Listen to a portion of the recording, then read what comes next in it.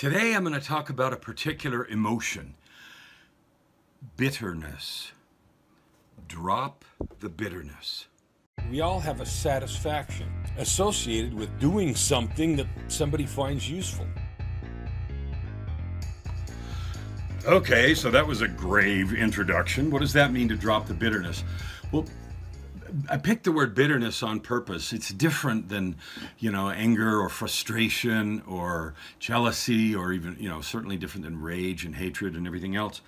But bitterness is something that we can carry for a long time, and it usually involves a certain event or a certain set of events, or it involves an attitude or opinion we have about where we are. So I'll give you some examples.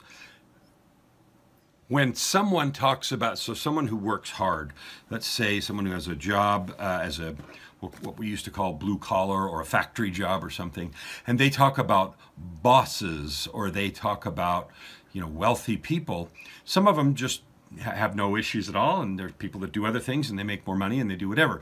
Others talk about things with a tinge of this bitterness, like it's not right, it's not fair, and the tone is just, kind of like that.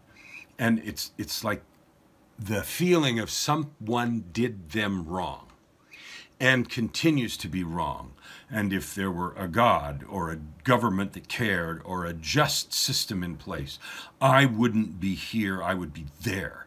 Sometimes it revolves around talent. So someone has a really good talent and they've worked on it and developed it, and the bitterness shows up by, well, I'm as good as they are. I could if I had the breaks. I could do just as well. I could be just like the if. And the if always is followed by something outside, like the breaks or the circumstances or their upbringing or their lack of training or poverty or resources or whatever it is. The key here is the cankering feeling.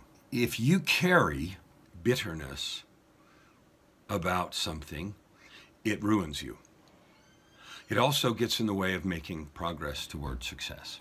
Let's do some specific examples, and I can do some from my own life. So a relationship is ended, and when those things happen, people often act deplorably. They do things that later they look back and say, wish I hadn't acted like that, I wish I hadn't said that.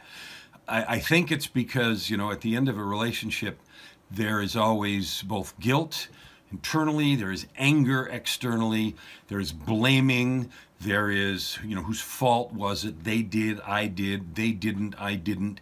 And there's also this big self-worth thing, like this thing that I was in, like, and given my heart, soul, thought, feeling to is now ended. Is there something wrong with me? And all of those things play in different amounts and different times during that whole process. And it's hard. There's no question it's hard. And the hardening of that thing, that ball, sometimes it's like a kidney stone. It just sits in your heart. And it just sits there. And it's not triggered all the time. But every once in a while, something will happen. And this bitterness will well up. And it expresses itself in hard language or cruel statements. Or maybe you don't even say anything, but there's this sort of vicious canker or cancer that sits in you about a particular thing. It might revolve around, I've seen it happen with an inheritance, where someone passes away and they had an estate and the inheritance was divided up, however it was, according to the will or whatever, and someone decides it wasn't fair, right, good, and so maybe they go so far as to mount legal challenges and squander a bunch of money and time and emotional pain, destroying relationship and everything, to prove they were right. That might happen if there's a ton of dough at stake. It might happen if there's not, just because somebody has nothing better to do with their creative energy than to destroy.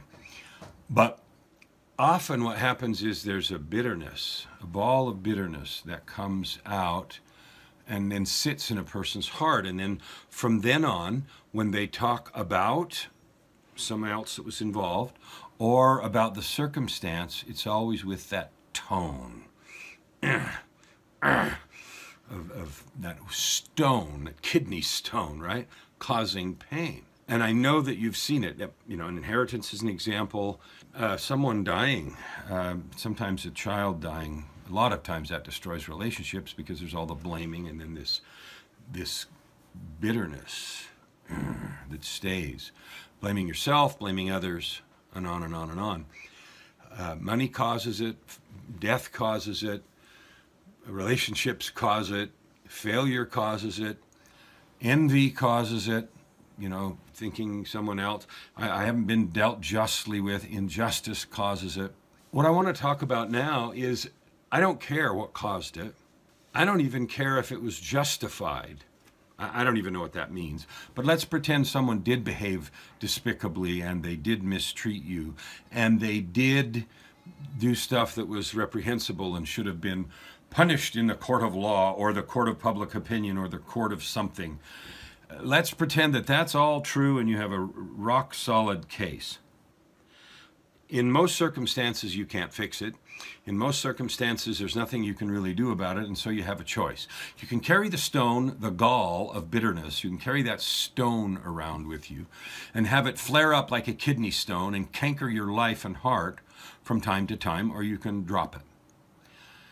Today's transformation nugget is drop the bitterness. In fact, go further than that. Make a move of reconciliation. Reach out a hand even if you weren't at fault. Reach out a hand even if it was all their fault. And do it again even if they reject you. Let's talk about why. The act of reconciliation, we talked about forgiveness in an earlier one, and about how to do that and things like that. The act of doing that gets rid of your kidney stone, first of all, because if you're carrying the bitterness, nobody's feeling your kidney stone but you. Nobody's feeling that pain. And whatever you think you're inflicting on somebody else by your bitter attitude is about 1/10 of what you're experiencing. So unless you joy in carrying 10 times the pain, drop it. Drop it. You'll create freedom for yourself. You might even learn to laugh at the incident or put it in true perspective, that it doesn't matter anywhere near as much as this great pile of pain that you've accumulated around it over the years. You might create a new relationship or save an old one that you thought was beyond repair, or that you put beyond repair by the way you have held on to that stone of bitterness for all these years. Bitterness cankers your soul. Anger kills. Lack of forgiveness destroys dreams. All of those things are related. What I want you to do as the challenge is pick one thing, something you know that you have a bitterness around, that wells up in particular circumstances around a particular topic or person or situation, and intentionally drop it. Work through your feelings. Forgive as required. But the key piece is drop the bitterness so that that topic, that story, that person no longer brings anything up for you. And you're able to move through your day and every situation in your own zone of creativity, in your own zone of love, in your own zone of power. Every piece of bitterness that you drop, you can replace with the soft stone of love and kindness and growth. Every stone of bitterness you drop will make you lighter, will make you happier, will make you more productive, will transform you into a better, happier, more joyful, more creative person. That's your challenge. Pick a bitterness. If you have a pile, line them up one at a time.